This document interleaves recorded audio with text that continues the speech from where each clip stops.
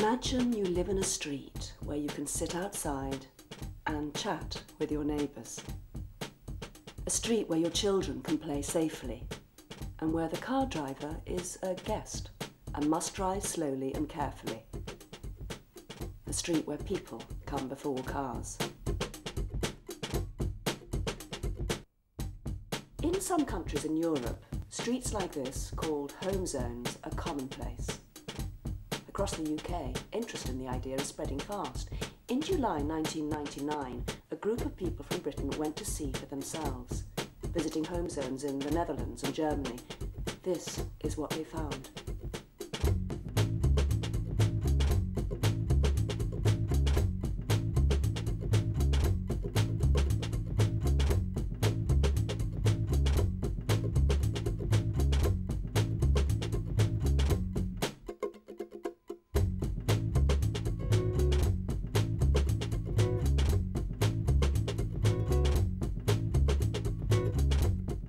I'm Charmian Boyd and I'm from a community group called Five Roads Forum, which is a group of 5 streets in West London that are very keen to try and get a home zone within the area. 18, 19, 20. I'm Ken Spence, I'm Road Safety Officer for the City of York, and I'm here to see what the Dutch have done.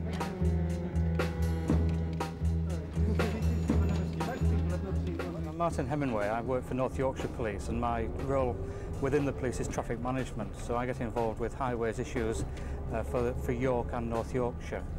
So anything that happens on a road is something that is very, very important to me and very dear to my heart and what I do. Okay. My name's Dick Long, I'm from Lewisham Council and I'm here to learn all I can about home zones. My name's Martin, I'm from Sheffield. I live in the inner city area of Sheffield and I live on a street. It's a small sort of street and it gets used as a rat run a lot. I'm Margaret and I'm from Wolverhampton and I'm here because we have a community group in my road. We're trying to get our road designated as a home zone. We think we can learn from the experience of people in the Netherlands and in Germany where kids can still play in the streets. The street on the right's interesting because it's a woonerven. The idea is that it's a shared surface street that people can drive in and play in and park their cars in and have a good time as well. So let's go around the corner and have a look. So this street has got a special sign, and the special sign says that there are houses, the cars can come in the street, but there might also be adults walking around and children playing.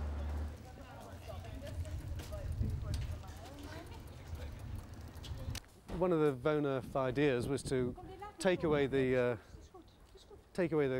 clear running through that motorists could see to make it so that we're diversion. So here there's about 200% diversion.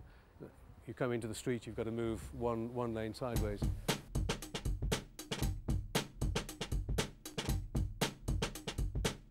Cars would have to be forced to slow down. So that's the whole idea behind the design. In the homework we were set, I was looking at some of the photographs of the engineers and the guys digging up the road, and it looked a phenomenal task, and I just wondered how much disruption, how long it took to lay this beautiful home zone area. Well, it can take quite some time. They did 2-3 streets in 1 year, 5 in the next year, and so on. Is there a conflict between people wanting to come and park in the area and use this as a parking space? In towns there are conflicts like that.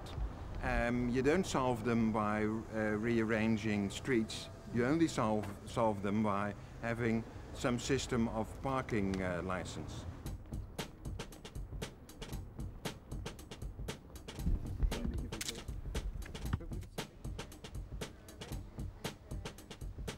Our school is about 7 minutes by bike. Yeah. We bought our property here because of this area, because of what it's like. It's the charm of this area. It's very nice. At evening when the sand box is open, I close it. We find it very children friendly, and in fact we have to tell the children they're having a wonderful time here, because possibly we'd be in the same culture if we were living in the UK as well. We wouldn't let them out the garden. I think when we first moved to this house they were toddlers, and I did indeed keep them in the garden when other children were playing outside. And I had to obviously be convinced that nothing was going to happen to them, and plus they climbed over the gate and got out, so there wasn't much I could do about it. Perhaps it's just been luck, I don't know, but there haven't been any accidents here, and I'm sure we'd have heard about it. I think the only one I heard was a child falling out of a tree. And it's possible. It just shows. I mean, this is 25 years old, you know, so maybe if we have the vision to look ahead for 25 years, we can change it back. I think you have to start re-educating everybody to let them know that it's okay to let their kids play outside. And in fact, it's really, it's part of their social upbringing. They've got to learn to get on with other people.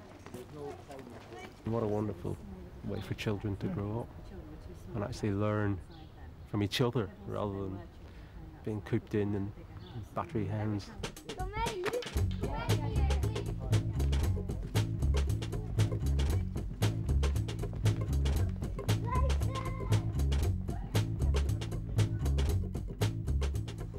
I suppose my main objective of being here is to learn from what my fellow engineers have done in Holland. We will put concrete on the road and it would be unsightly, it wouldn't be pleasant. But what they've done, they've actually put in a lovely feature and a tree in the middle of it. So it adds to the environment, but yeah, in terms of engineering, is achieving what the purpose is. In terms of the ideas, we are as good as anybody to have the individual ideas, but bring the jigsaw together and those pieces which makes a complete picture nice and very pleasant, and that is the lessons for us.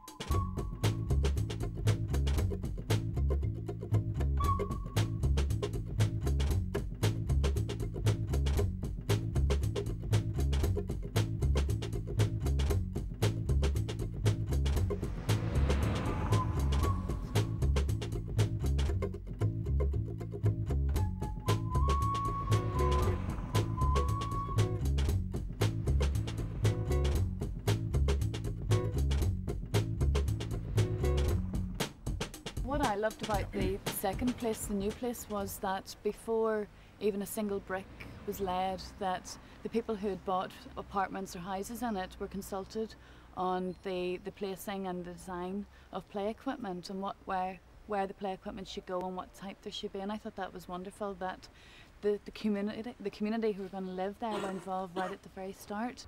Because we could look at the plans that were there, and we said, well, we all have children.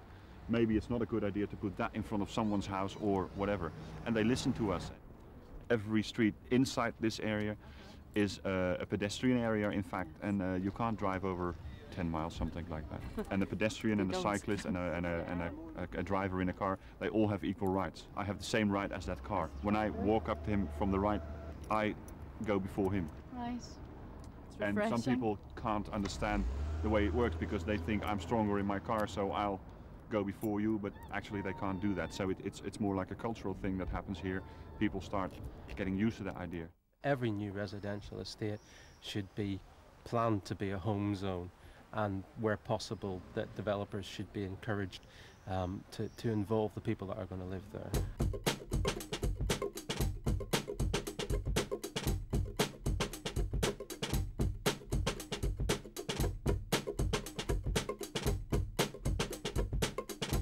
The idea of using public space to grow things in, this street could have been quite dour without any gardens in here. So I think it started in Amsterdam some years ago, the idea that residents were allowed to take 1 or 2 bricks out of the pavement and put planting in. When I came to live here 5 years ago, I thought, wow, it's just a small part. I take out another brick, you know. And now because of the sewer was laid again, and the whole street was relaid. And I was so surprised to see that the city hall decided that we had bigger gardens, because they liked the initiative, and it looks so nice if you see that everybody is trying to do something. I think half of the space of this street now is given over to the residents, and really quite a small space left for cars to go through. I'm not quite sure whether it's worth just measuring how much or how little space. That's just 3 meters of roadway marked out. The woonerven idea requires people to have discussions with the city council, obviously with the engineers, with the planners, but there's also a sociologist and landscape architect, various people working on the project to see if the street was appropriate. This street suffered from commuter parking. There's a hospital just across the road, so it was quite pressured by extra parking, and residents got a bit fed up with the way things were going. More than 20 years ago, 25 years ago, a woman called Francine had the idea. It brings the people together. It gives you a reason to go outside when the children like to play in the street. It gives the adults a possibility to talk to each other. We walked in the street and we fell in love with the street and the house also.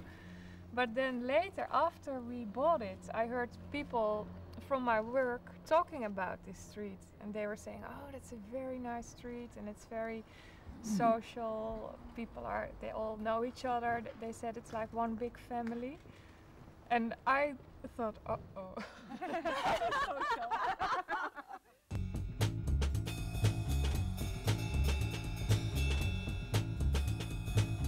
The British group visited a whole series of home zones.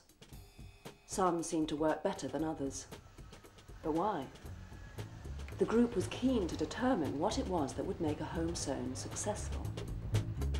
It's a home zone that seems to have been built quite a long time ago. It's run into disrepair. We can see cracked concrete slabs, we can see bollards that have been run into, gardens that haven't been maintained. Cars parked all over the place, in places that they should be, but also in places that they shouldn't be. It also feels that the council, I suppose, haven't maintained it, and that there's got to be an ongoing input into a place to keep it well looked after and somehow to help people own it. How long ago when they made these changes? 16 years. 16 years yes. They did it? Yes. And was it a good thing? Yes, it's very good. Better than before. Is it good for the children to play?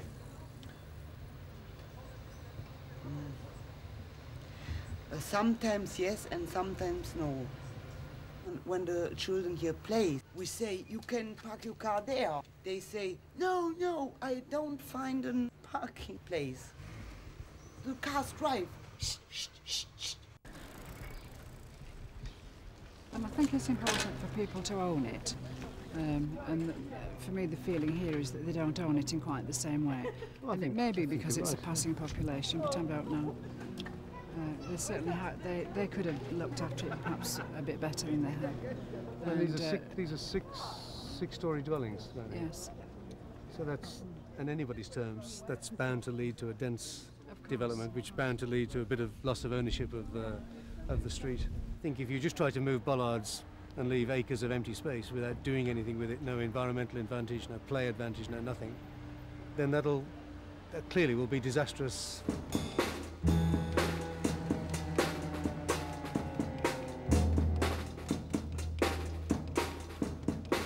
I'm just wondering if you could highlight some of the mistakes, some of the problems that were unforeseen and you've learned from. And some measures may be good in one neighborhood, but awfully bad in another one. And you have to think it over depending on the characteristics of a neighborhood. So there's no one model that we should follow? No, there's no one solution for everything. If you don't have cooperation from the residents themselves, you can forget the whole plan. Don't start it, I would say. People have to learn to live with the idea that they're living in a residential area which is not meant for fast traffic in the first place. That home zones are not only effective for the traffic situation, but also for instance, the social situation of the people who are living and the community.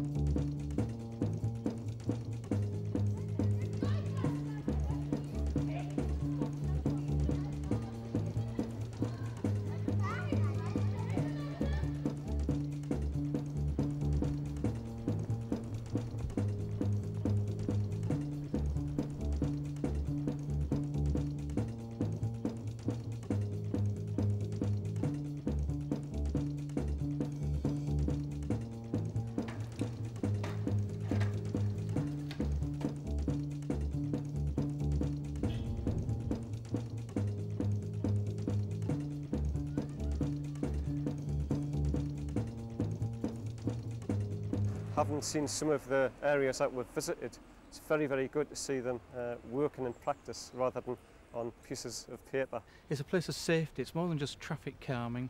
It's more than just slowing the traffic down. It's creating a community. It's creating the community spirit.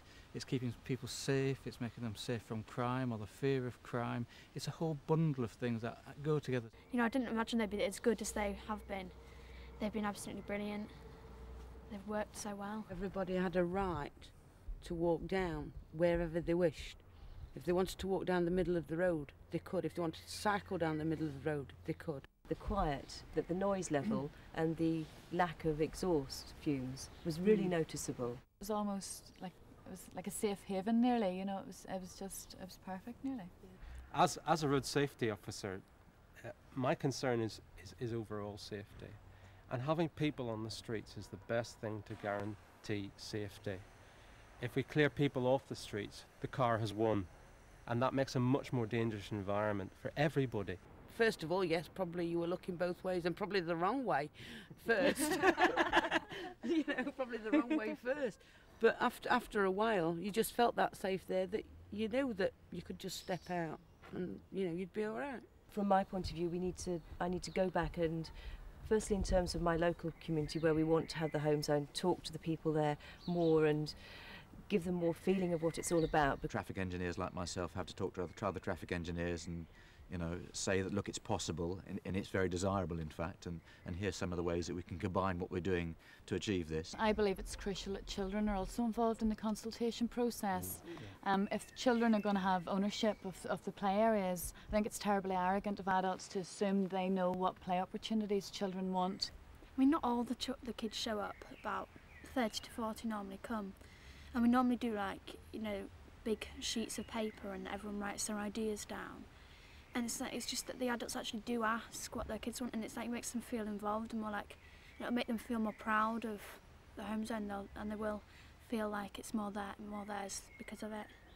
I think we would want people to think that they can do it, not somebody's going to do it for them, that they can actually be involved and be part of the whole process and do it themselves. We've only been trying to do this for a year and a half, Campaign for Home Zones, and in that time we have already become a better community in that we all know each other more. We can walk down the street and the majority of people I'll be able to say hello to. Currently we've been asked to develop home zones working technically within the current legal framework, and it would be useful if we can get some help from the government and maybe change the law. In a year and a half to 2 years' time, the next home zone study tour and video will be shot in England. Anybody else? And Ireland. Oh, sorry. And Scotland and Wales.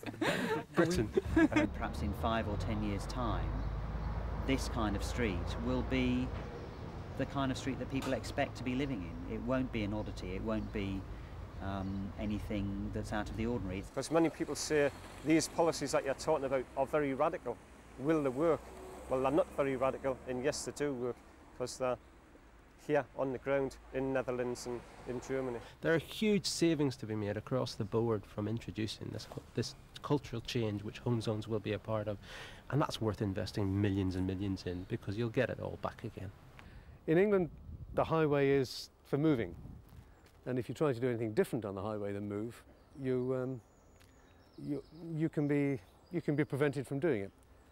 And here the highway is public space to use for all people, I mean for everybody to use in a whole range of different ways, and that's significantly different from the way we approach it in England. And I think that's the major thing that needs to change. We need to realise that this can happen.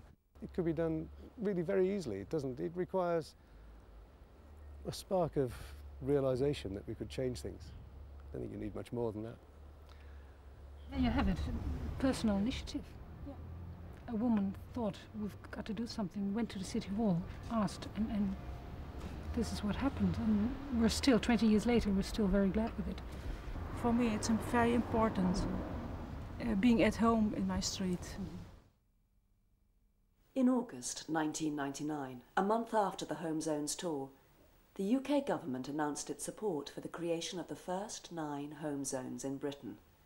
Residents across the country are starting to work with local councils to redesign their own streets, to create streets for people.